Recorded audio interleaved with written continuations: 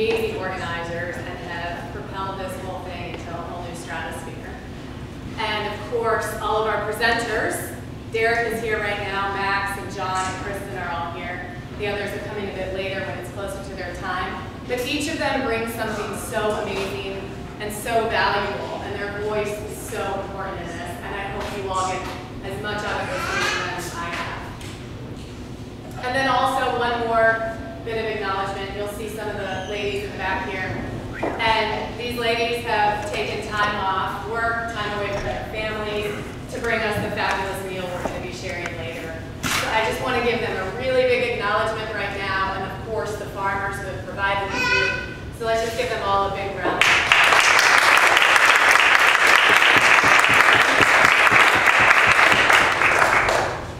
And of course, some of them are doing all of this while they're wearing their babies.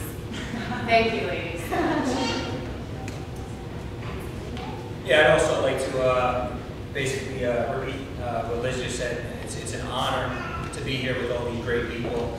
You know, when Liz called me in to team up with Lemonade Freedom and the Raw Milk Freedom Riders, I thought it was a combination that was perfect.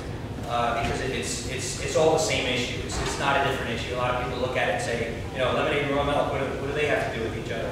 But it's all about freedom. It's about individual rights and the right to put into your body what you want to put into your body without having anybody telling you that you can't do it. So it's all under the same umbrella, and that's why, you know, I was ecstatic when she contacted me and when we discussed this. So, going forward, once we got into the calls, I'm just amazed at these small farmers and people who aren't necessarily activists. These are just normal, everyday people and families, and just real great, peaceful people. And they're in this position because they're being forced into this position. And that's what's so sad about it, when you have these great people like this who are forced to be into this position.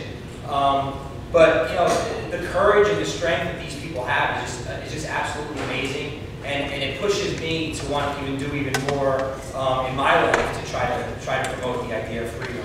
So you know, again, like what Liz said, it's an honor to be here in the same room with such great people, and you know, I think